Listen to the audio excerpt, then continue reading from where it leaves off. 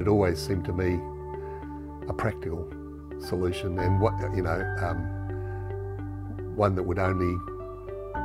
where the value would only become greater and greater the longer you had it. I budgeted on the fact that I would end up paying, say, roughly a third of what I had been paying, and therefore that 2/3 amount, which I reckoned on being $2,500 a year, 3 to 4 years of that would pay for the installation, which is the case, and so far it's looking a bit better than that. This shows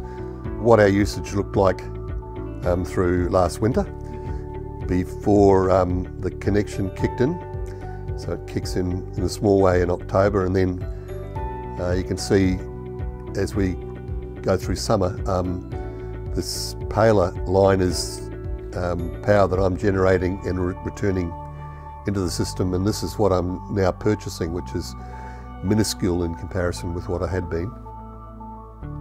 I actually think that planning to install solar for a business, which is running mostly during the day in our case, is a no-brainer, because